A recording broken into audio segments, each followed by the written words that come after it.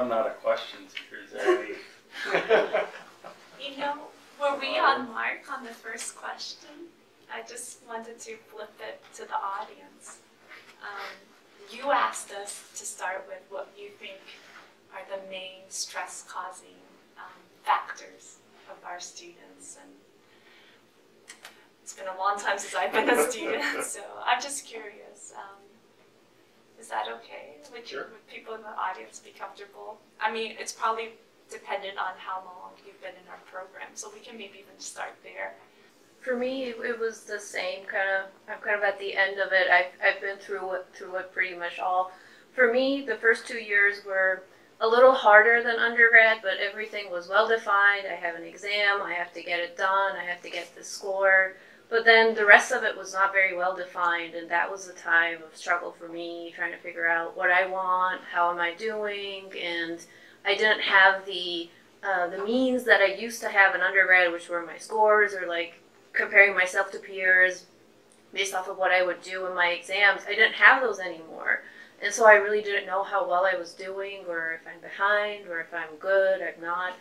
For me, that was more stressful, and it was more of a, as you said, a chronic stress. It wasn't like, done, good, I'm feeling happy now.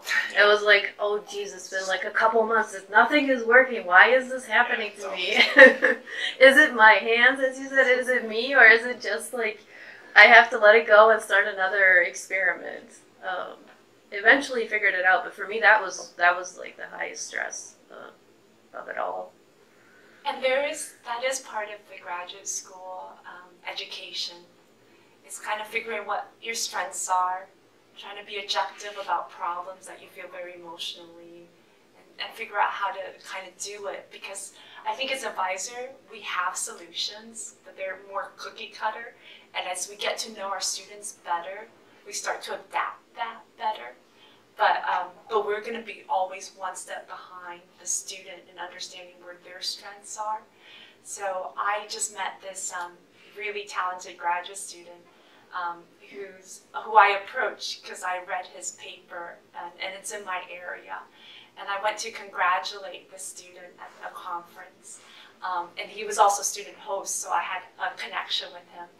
And you know, he was so bummed out because he was from a hardcore synthetic group, and his paper was all mechanism, and everyone knows mechanism is difficult, right? But he was so ashamed that he never made new molecules because that was the expectations he had going to his group. And so I had to convince him that what he did was amazing. It's going to be a highly cited paper. And so that's why I want to say there's no one recipe for success, and part of it's very individual. So I'm curious, so how did you figure it out? Trial and error. That's the best answer. And as you said, communication. You learn how to talk with your advisor and how to figure out like expectations versus how well am I doing with advisor, with peers, I guess everything. Was there a shift in how you viewed your advisor? I remember when I shifted as a student, where the advisor was not the boss, but the resource.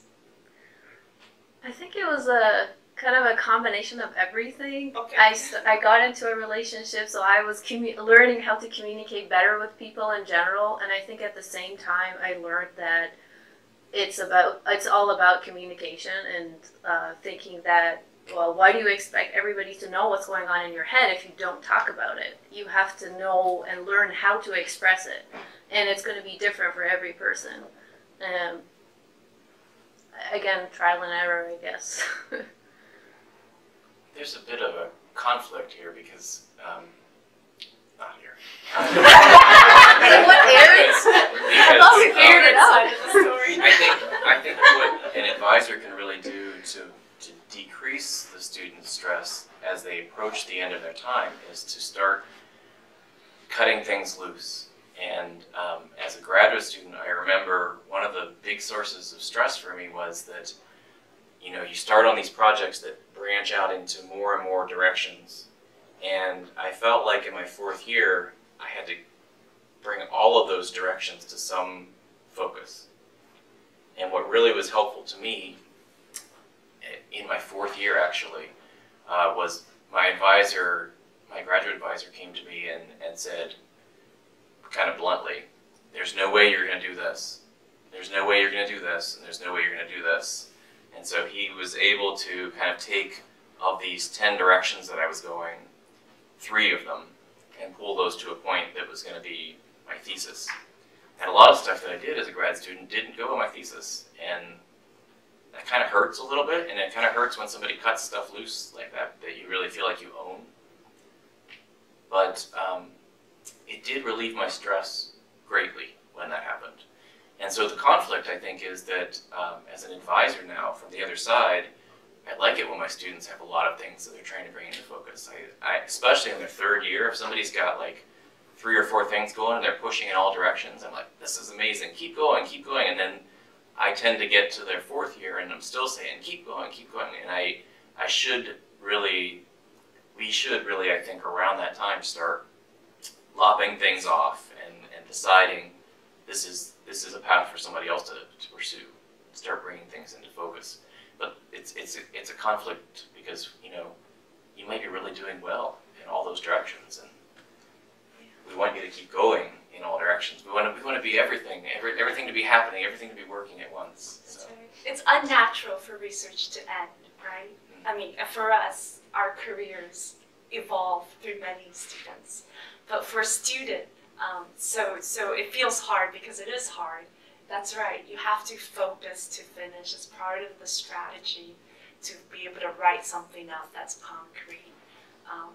So it's kind of like shifting from dreamer to pragmatist. You have to figure out what it is you can write up and be, you know, that would make a nice, coherent story. And I think an advisor is a great person to check in with at that time because they've had to do it. They know what it takes to finish a story so that it's ready for publication. So yeah, if we don't initiate that conversation with you in your 4th year, please initiate it. You know, I remember when I was out on pregnancy leave, my 2 students were trying to graduate that year, had a really hard time because we kind of just missed that optimal moment when we should have converged to have this discussion of how do you finish at this stage. So that was probably very stressful for them and me at the time. But yeah, please bring that up. That I think is a really important 4th year talk. Yeah. Yeah. Don't wait till you're